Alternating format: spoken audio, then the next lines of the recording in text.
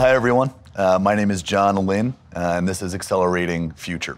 This is a podcast and a conversation about the future of organizations, whether they're startups, corporations, or even institutions like governments and universities themselves. And we'll be looking at ways that accelerator models and other models for innovation inside of the tech community in New York, but also all over the world, can produce a platform for creating new kinds of organizations that can educate and empower the workforce of tomorrow. So today, we're very lucky to be with Dennis, one of the founders and the CEO of X.AI, which is a very well-recognized and well-known AI platform inside of the New York City tech community.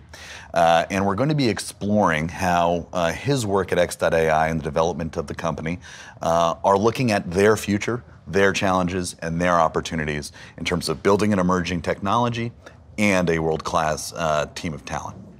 So let's jump in. Dennis, thank you so much for participating today. Thanks much for having me. Yeah, absolutely. If you could just say a little bit about some of your background as an entrepreneur, which I know has been very active, and give us a little bit more context on your past experiences before X.AI would be super helpful. Sure. If you want the 4-hour version, I'll give you the number to my mom. She can give you the really elaborate storyline of what was supposed to happen, what did happen, where we're at today. But just rewinding a little bit, given that I haven't done anything but startup. So I'm 23 years in. This is my 5th venture. I've done obviously 4 prior to this one. And if I just look at suddenly what my grand plan was when I took my CS degree back in the 90s, it was actually one of not being an entrepreneur. As in, I was very clear in my mind that I'm going to get my CS degree, I'm going to take my bicycle, I'm going to go work for IBM, specifically. That was my plan, because my dad, my uncles, my cousins, they're all entrepreneurs in some way, shape, or form. And I've seen that picture of working long hours, weekends, falling asleep in front of the telly. I just want to go work at IBM, get home at 4, and be happy. It didn't play out like that. Was it in the genes? It was in the genes. It was in the water, perhaps, even. And the funny story is that the catalyst was one for where I did game development to kind of fund my college time and get a little bit of extra money in my pocket. And that company went belly up 3-4 weeks before I was supposed to kind of graduate. And my plan was so perfect that I submit my project, I get some money, pay off whatever little debt I have. Remember, this is Denmark. And I take my bicycle out to IBM. It was like perfect, suddenly in my mind. And the funny thing, I haven't even called IBM. I just assumed I would turn up at the front desk and say, so I'm ready. Where's my desk?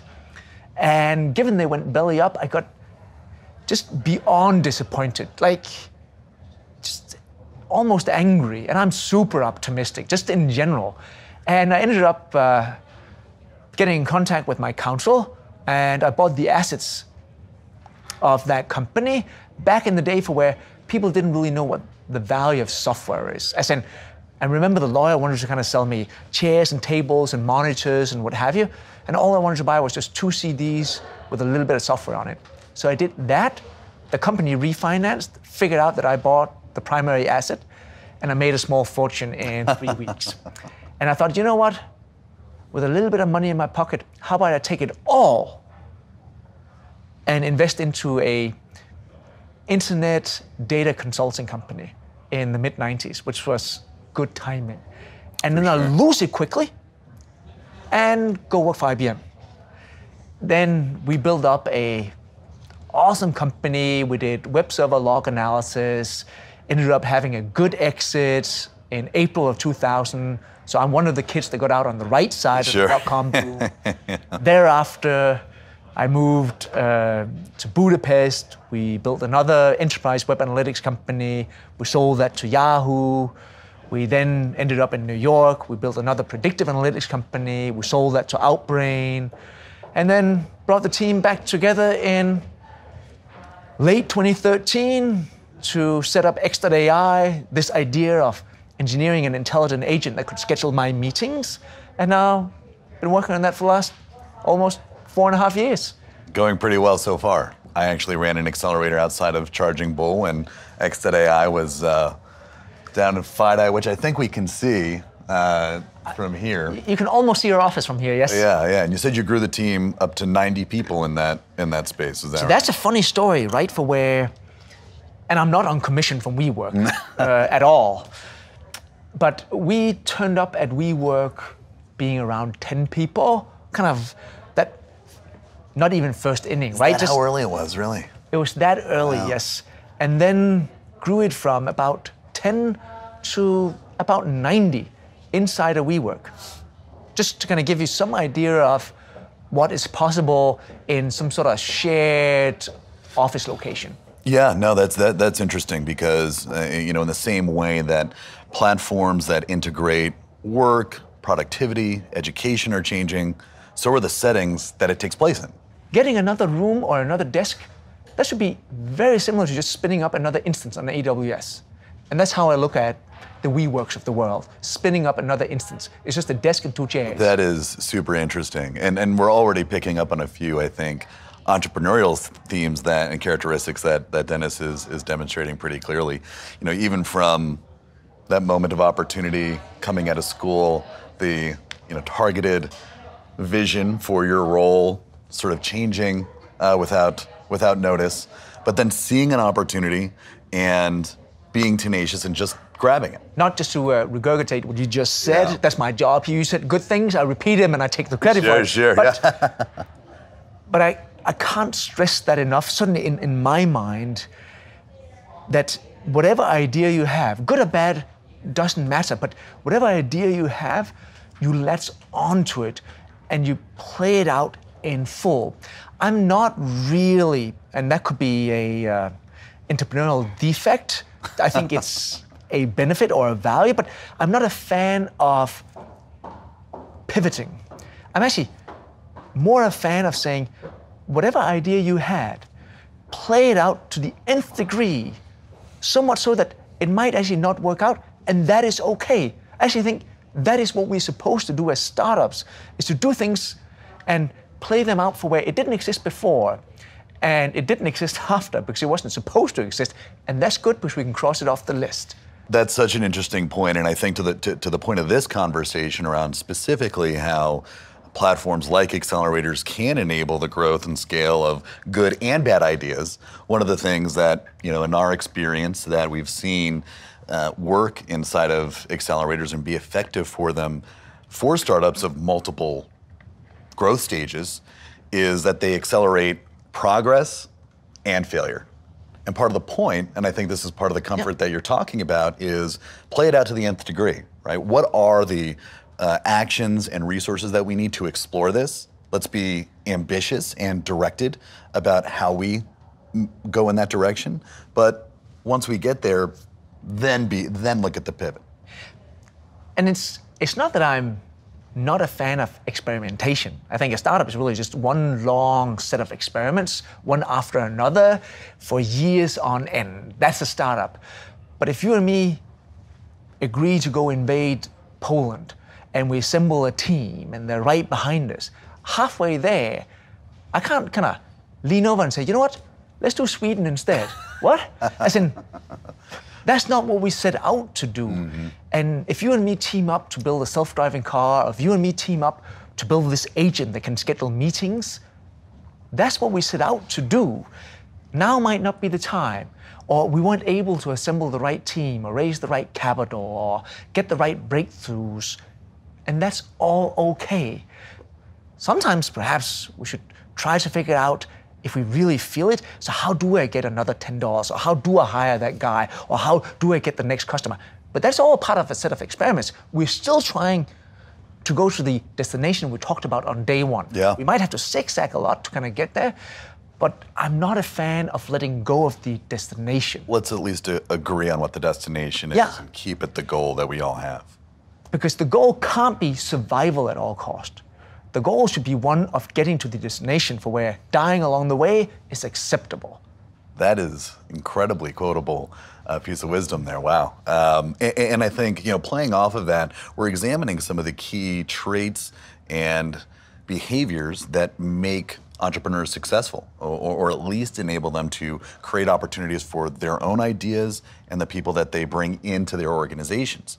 And I think one of the big question marks that we're looking at as we build the companies of the future and as we build platforms that can help fuel them from the perspective of learning, of getting resources, of having a mission and a culture.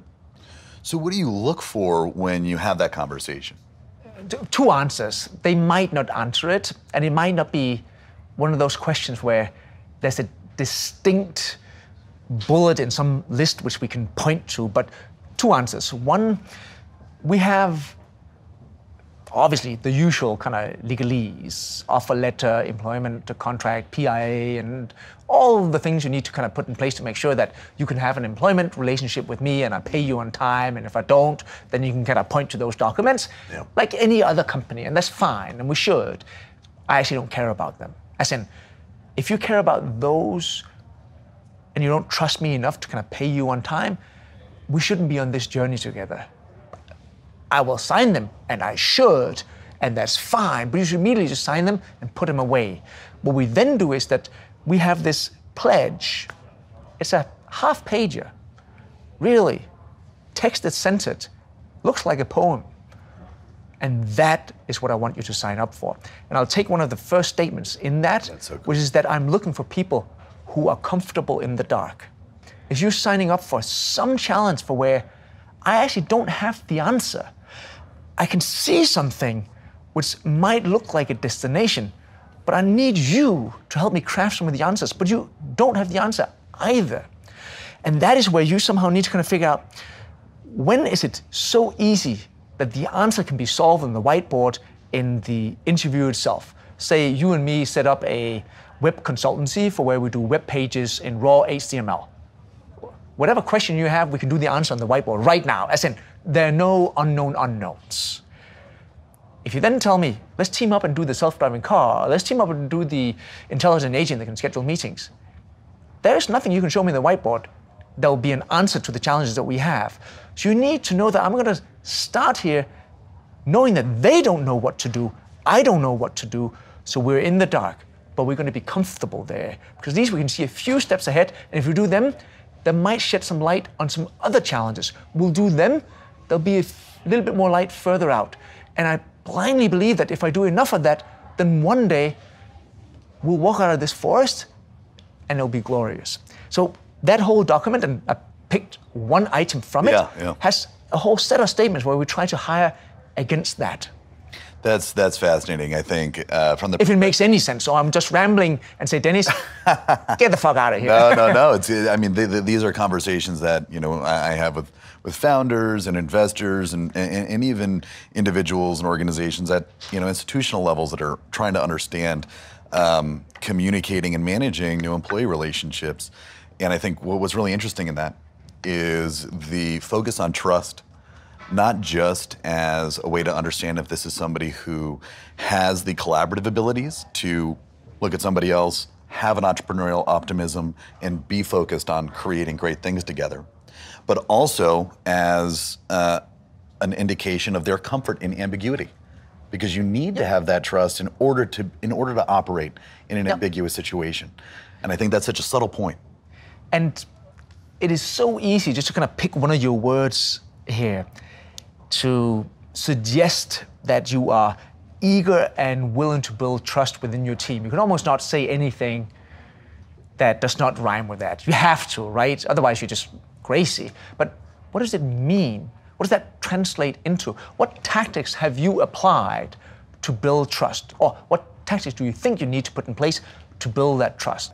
And then when you think about what it's going to take to grow the team, what are the challenges as far as finding employees that have these mindsets, developing the mindsets internally, but also what skills and technologies do you think there's a need for more fluency in as you build the company? Let me leave out the traditional tactics, building any type of company for where most of the positions are known.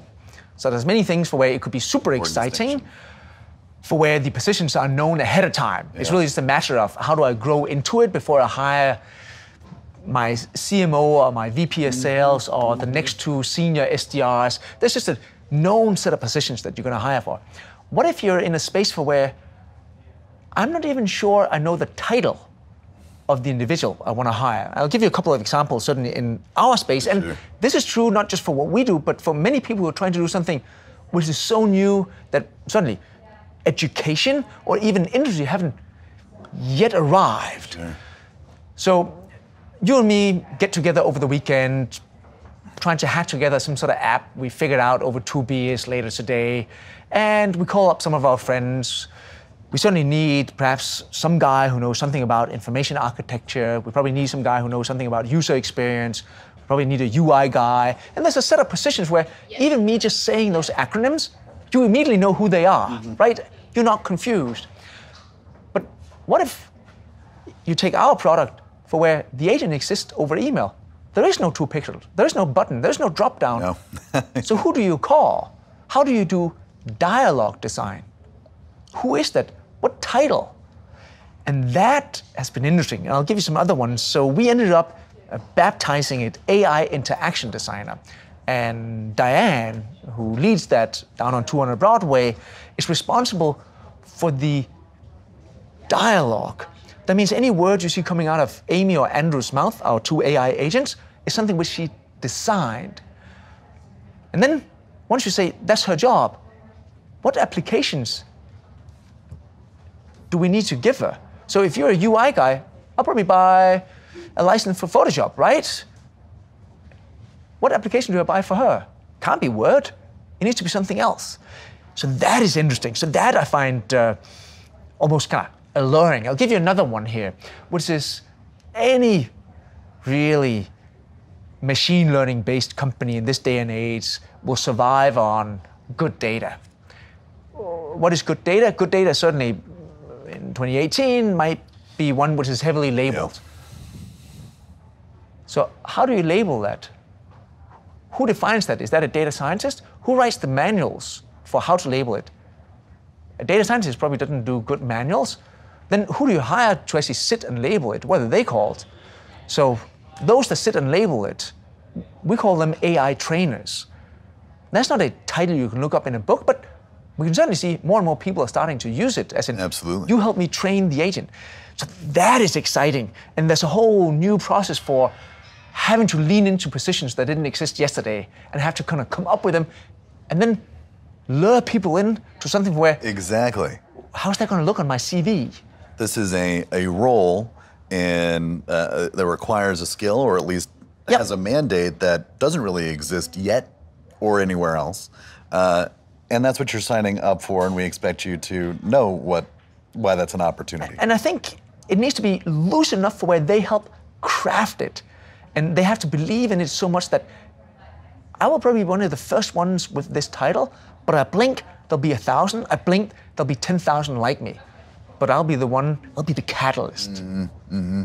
That's so interesting, right? Because again, when you think about that process of saying, okay, here's the new need inside of the company for this technology, for developing the market or usership or whatever it is that we need to fill.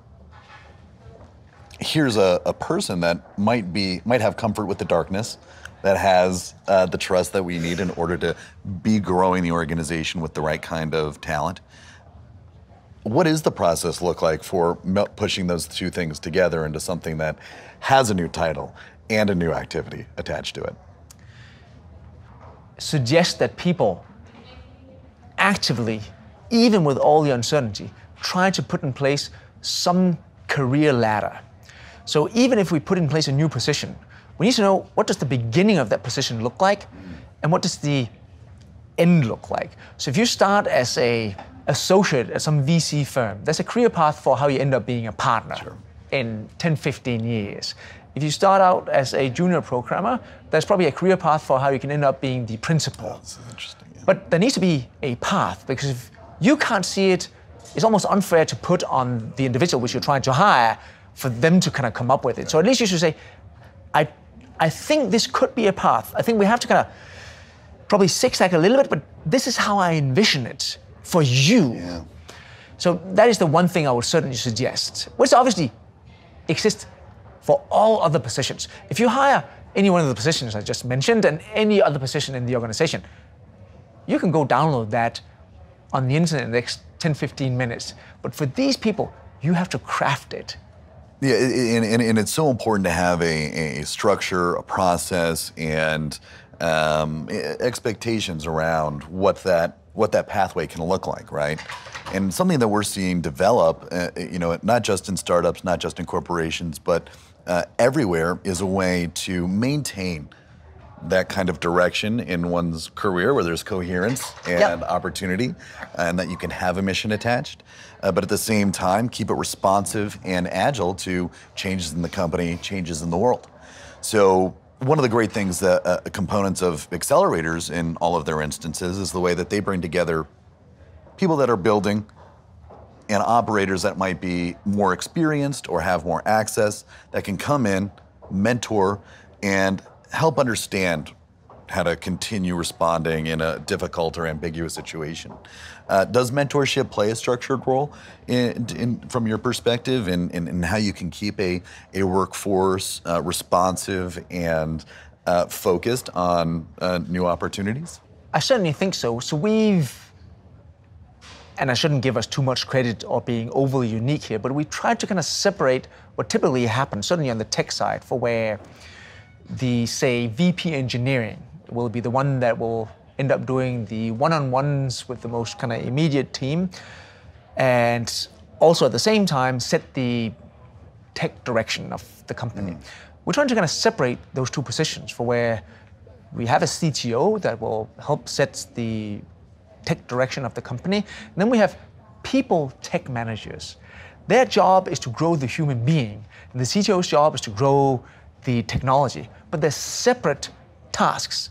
Sometimes they get merit, not just in tech, but in many verticals, for where perhaps VP of sales should grow revenue, and then there's somebody else who should grow the individuals on the team. But somehow in any hierarchy, it ends up being kind of mushed together.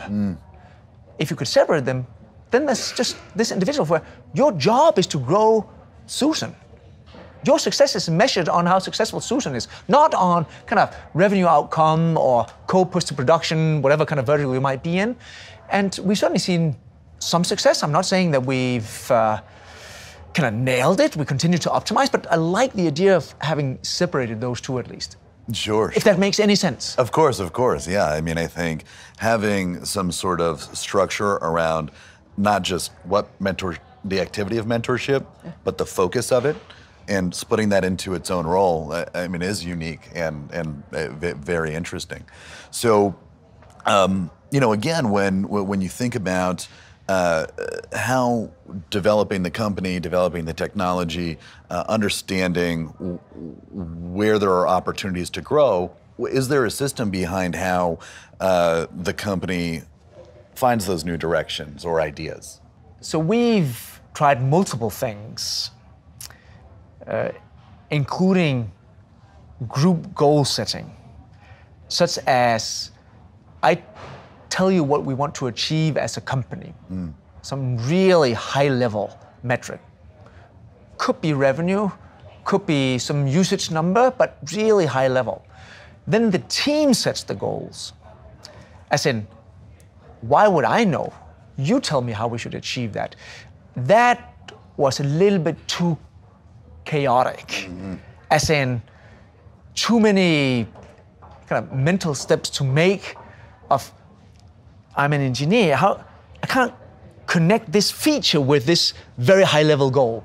So what we've done is kind of make a more perhaps timid version of that, which is that we do quarterly goals, but then for each of the kind of verticals within the company, and we come up with the metrics for how to measure success on whether we achieve that goal, and then we allow them to say, hey, if I want to kind of increase the amount of meetings which our customers do using Amy, or whether I want to increase the guest rating and their experience of being on the guest end, now it's the teams are going to figure out, so how do we do that? And they then go craft projects. And then the individual teams given that you'll have more projects than you have resources, try to figure out amongst them, why is one better than the other? What is the reason for it? I think there's a more or a higher likelihood of this one succeeding over that one.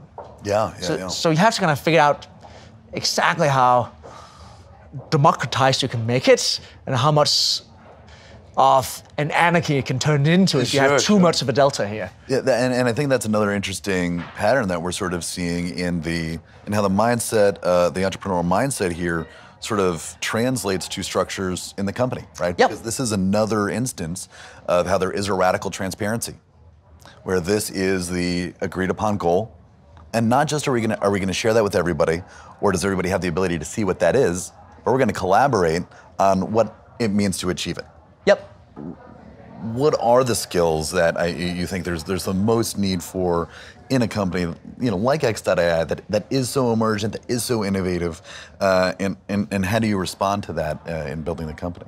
There's certainly a pool of skills for where if you hire experts, you should figure out exactly what an expert look like in that vertical.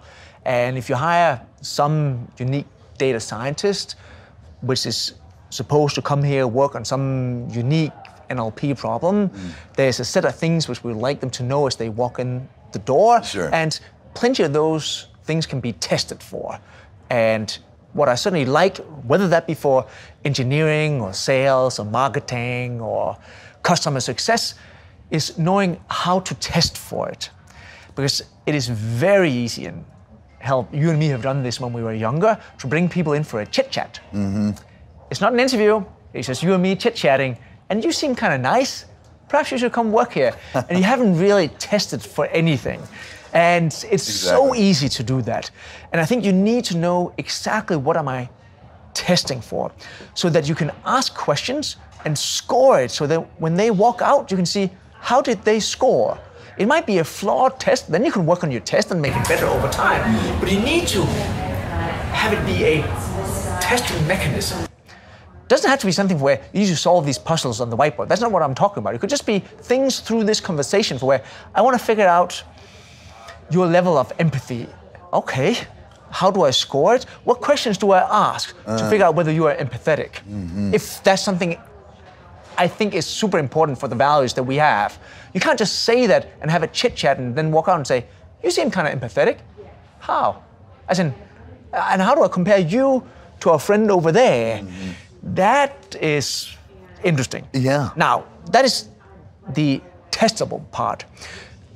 The one thing I certainly, and I'm sure, Meredith, who runs the people function on our end, will have a laugh, but I still, in this day and age, and perhaps I'm just too much of an entrepreneur, fall back into the idea of hiring people who are entrepreneurial. We can then talk about, okay, I hear you. I think it's important, especially in the early days, because everything we do comes with a level of uncertainty, and people who are entrepreneurial in their mindset just cope with that better. How do you then test for that, and what are the type of questions that you ask? When I do the interviewing, which I do for the executive team, I might lean on the entrepreneurial part a little bit too much, calling myself out here, but I find that, certainly in my heart, extremely important. And if I look back, I'm 23 years in on my 5th venture, where it didn't pan out as I had hoped for. I think it's many times because if you ask people, do you want to do a startup? Yeah.